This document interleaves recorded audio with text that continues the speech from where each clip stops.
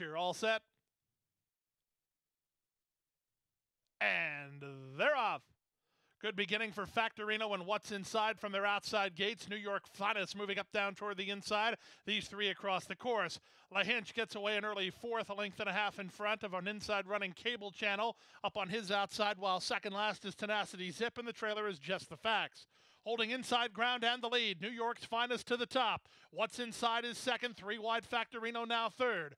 2.5 to LaHinch and on running fourth, two in front of Tenacity Zip, then Cable Channel and Just the Facts.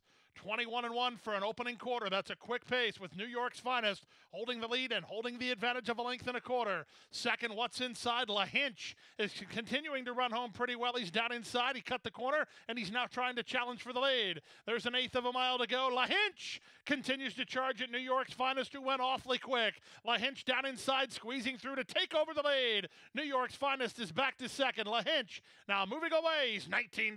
LaHinch does it. Second, New York's Finest, Cable Channel third. Upended as the favorite was What's Inside. He was only fourth. Then Just the Facts.